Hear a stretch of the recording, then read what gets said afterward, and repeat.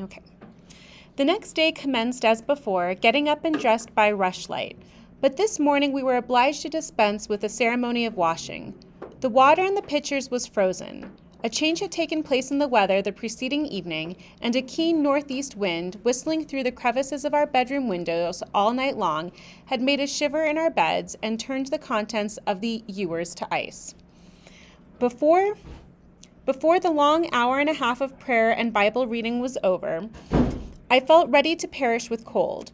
Breakfast time came at last, and this morning the porridge was not burnt. The quality was edible, the quantity small. How small my portion seemed.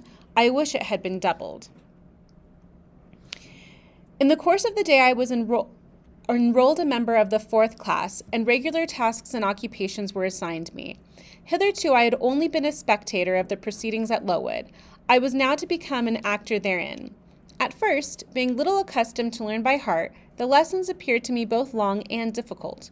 The frequent change from task to task, too, bewildered me, and I was glad when, about 3 o'clock in the afternoon, Miss Smith put into my hands a border of muslin 2 yards long, together with needle, thimble, etc., and sent me to sit in a quiet corner of the schoolroom, with directions to hem the same.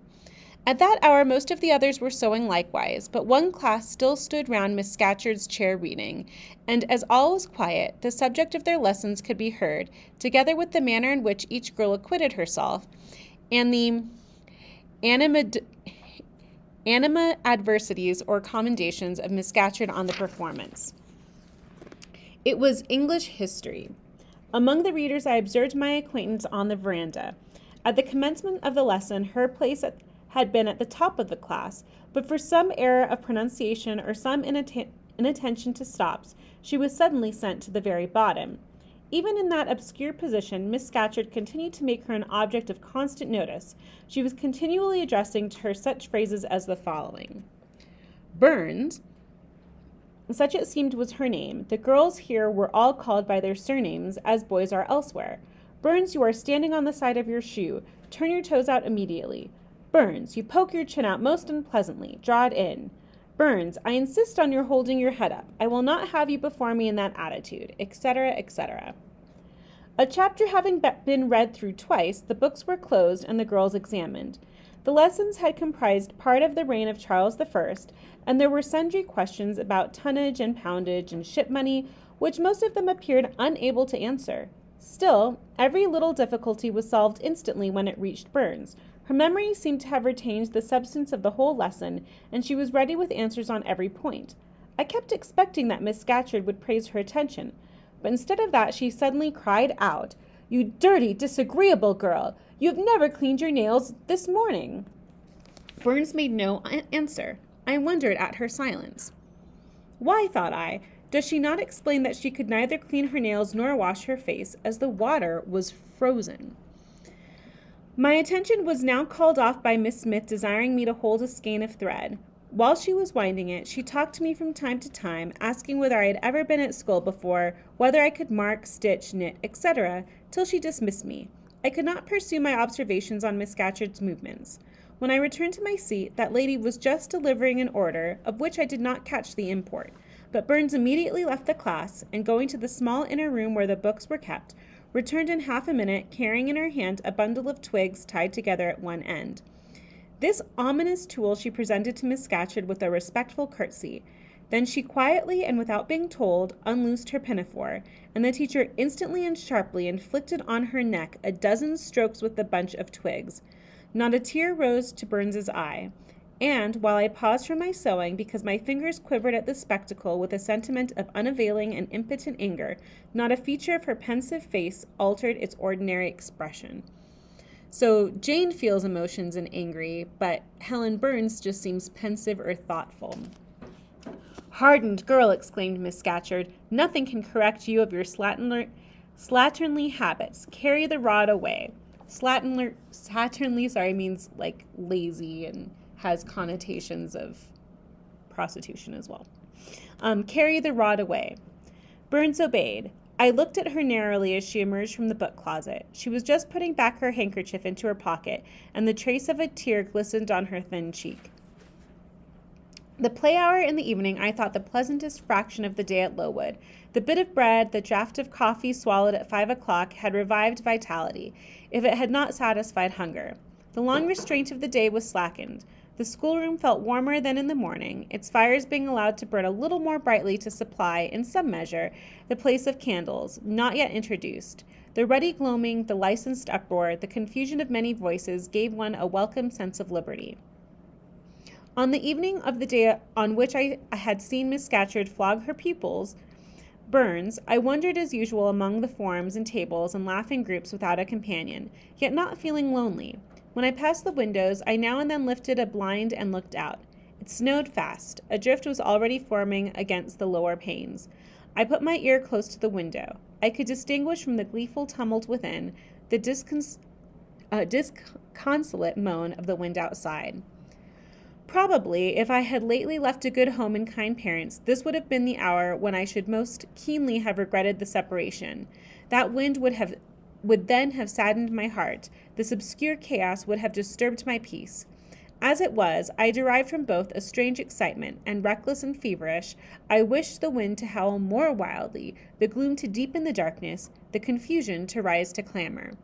And that's kind of an odd reaction to have, right? Jumping over forms and creeping under tables, I made my way to one of the fireplaces. There, kneeling by the high wire fender, I found Burns, absorbed, silent, abstracted from all around her by the companionship of a book, which she read by the dim glare of the embers. "Is it still Rasselas?" I asked, coming from behind her. "Yes," she said, "and I have just finished it." And in 5 minutes more she shut it up. I was glad of this. Now, thought I can perhaps get her to talk. I sat down by her on the floor. "What is your name besides Burns?" "Helen." "Do you come a long way from here?" "I come from a place further north, quite on the borders of Scotland." "Will you ever go back?" "I hope so, but nobody can be sure of the future." That's kind of foreshadowing. "You must wish to leave Lowood?" "No. Why should I? I was sent to Lowood to get an education, and it would be of no use going away until I have attained that object." "But that teacher, Miss Scatcherd, is so cruel to you." "Cruel? Not at all. She is severe, and she dislikes my faults." "And if I were in your place, I should dislike her. I should resist her if she struck me with that rod. I should get it from her hand. I should break it under her nose." "Probably you would do nothing of the sort, but if you did, Mr. Brocklehurst would expel you from the school. That would be a great grief to your relations. It is far better to endure patiently a smart which nobody feels but yourself, than to commit a hasty action whose evil consequences will extend to all connected with you.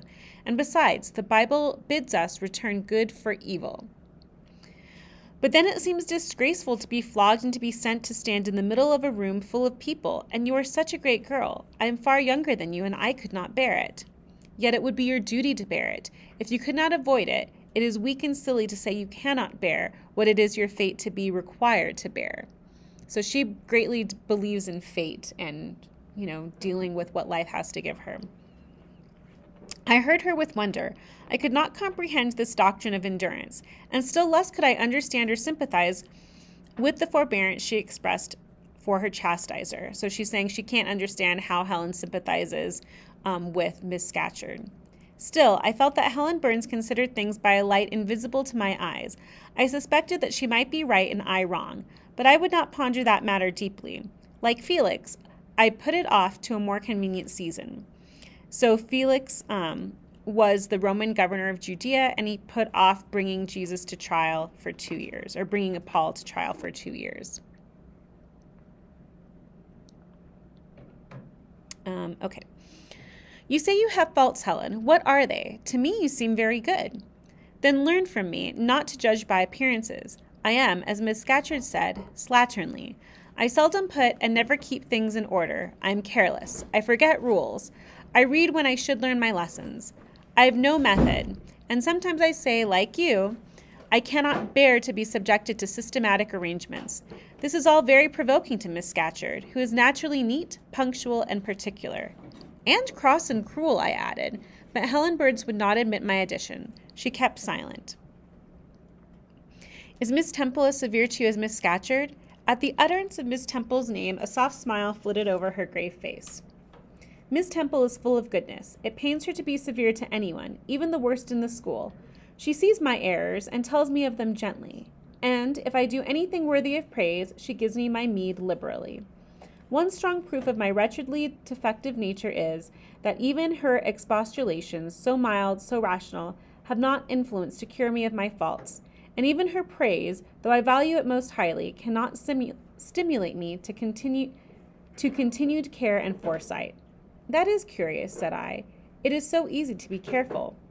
For you, I have no doubt it is. I observed you in your class this morning and saw you were closely attentive. Your thoughts never seemed to wander while Miss Miller explained the lesson and questioned you.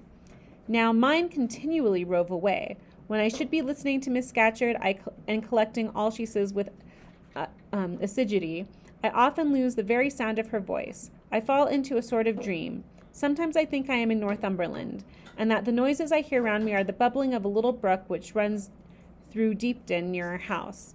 Then, when it comes to my turn to reply, I have to be wakened, and, having heard nothing of what was read for listening to the visionary brook, I have no answer ready.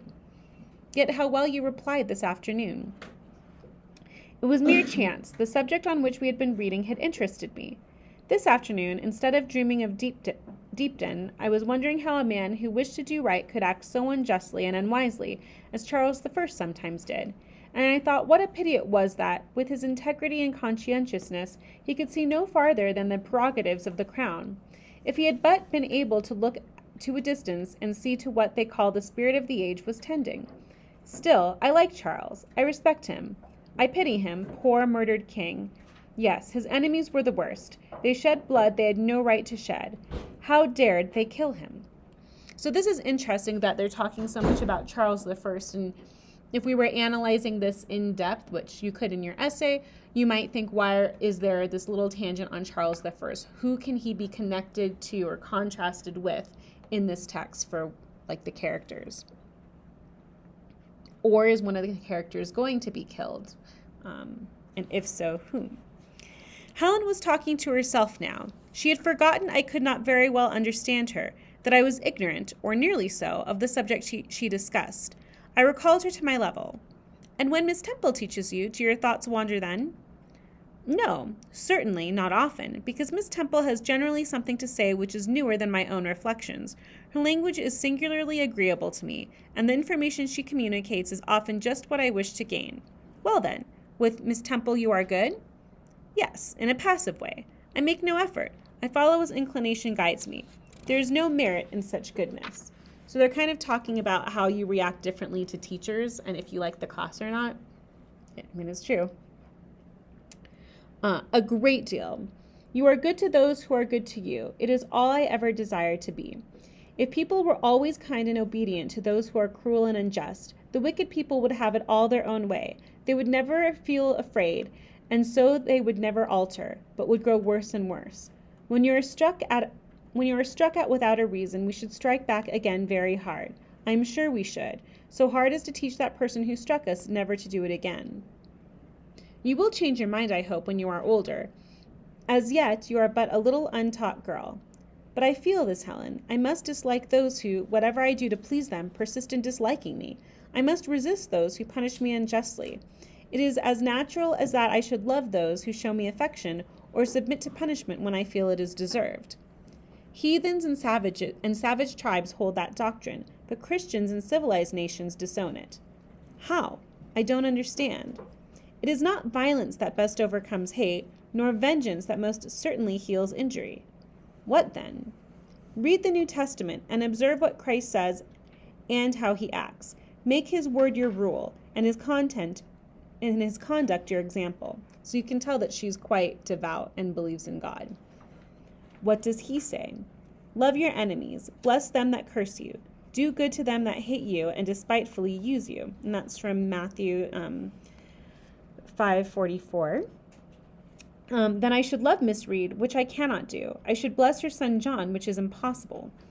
In her turn, Helen Burns asked me to explain, and I proceeded forthwith to pour out, in my own way, the tale of my sufferings and resentments. Bitter and truculent when excited, I spoke as I felt, without reserve or softening. Helen heard me patiently to the end. I expected she would then make a remark, but she said nothing. Well, I asked impatiently, is not Mrs. Reed a hard-hearted bad woman? She has been unkind to you, no doubt, because you see, she dislikes your cast of character, as Miss Scatcherd does mine. But how minutely you remember all she has done and said to you. What a singularly deep impression her injustice seems to have made on your heart. No ill usage so brands its record on my feelings. Would you not be happier if you tried to forget her severity, together with the passionate motions it excited? Life appears to me too short to be spent in nursing animosity or registering wrongs. We are, and must be, one and all, burdened with faults in this world, but the time will soon come when, I trust, we shall put them off in putting off our corruptible bodies.